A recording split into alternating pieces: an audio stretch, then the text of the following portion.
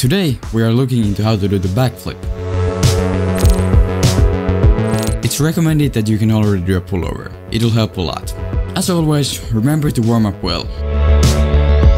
Also, stretch your neck just in case. Do this really slow.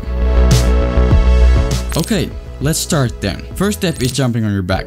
You can start from smaller bounces and slowly start jumping higher and higher. Also try to look up while you're falling down. This will give you more confidence for it.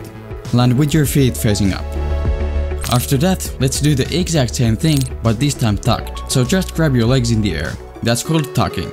Keep doing these for at least 20 minutes.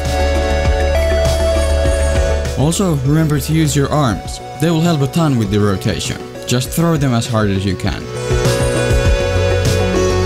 Then, keep practicing by doing pullovers. They have a similar feeling to a backflip, so they'll help you understand how to rotate. Keep doing this for a while too. You can also try to do multiple in a row, but that's not necessary. After that, it's time to just go for it. If possible, use a mattress. It'll help a lot with the mental stress of your first backflip. Remember that once you decide to do it, don't ever try to cancel the flip mid-air. That's the most common way to hurt yourself while learning to backflip. If you just fully commit to it, I'm sure you will make it.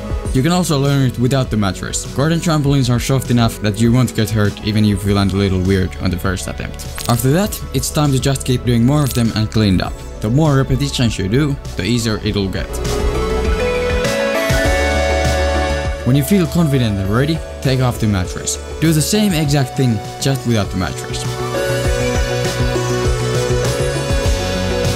And last but not least, let's practice tucking.